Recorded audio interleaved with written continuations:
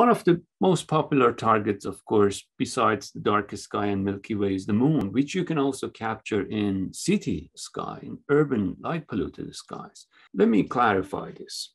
The moon is never that big. This is due to the use of the telephoto lens.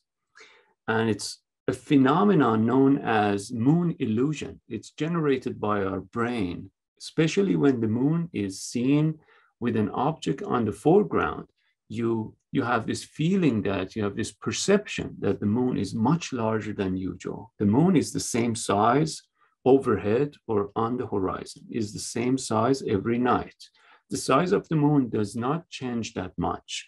And this popular term supermoon, I would say it's very misleading. And let me explain why.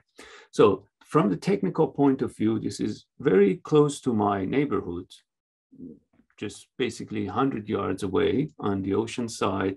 The moon is rising over these houses in the North Shore of Boston.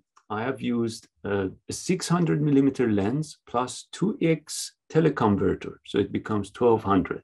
And then another crop for presentation in the video and post-processing. The term supermoon is only on average 10-15% larger than a normal moon. For something that is 10-15% larger, you don't call it super.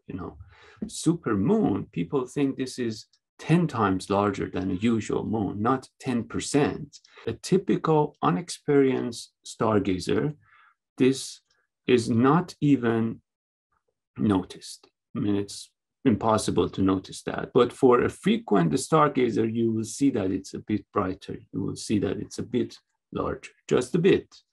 Now, how do we capture these images? One is a telephoto. So you have to select anything above 400 millimeter.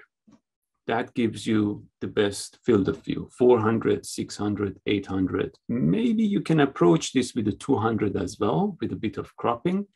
This is the Boston light, again with the 600. I use a manual 600 millimeter lens from 40 years ago. The lens is almost as old as myself. And it's still good enough. It's fine, it's sharp, it's prime lens. And I don't need the autofocus. The difference between that 600 and an autofocus new 600 by the same company is $5,000. And it's not useful to me. I'm not a wildlife photographer. So for night escape photography, we usually use just manual focus. This is with a 200 plus 2x teleconverter from Paris. The moon is setting just before midnight. You can even see a bit of the craters on the moon, which is impressive with using just a telephoto lens. And this one is again in my neighborhood, very vivid color on that evening. And the lens is 135 plus a bit of cropping.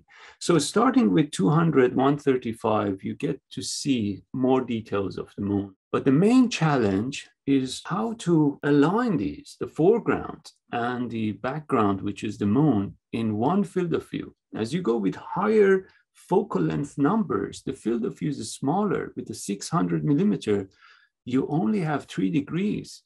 And if you move just 10 meters, it's totally out of alignment. And nowadays, there are 3 apps that can help you doing this: PhotoPills, Planet, and TPE. TPE was the original one, first introduced, and then came PhotoPills by a dedicated group in Spain, and then came Planet.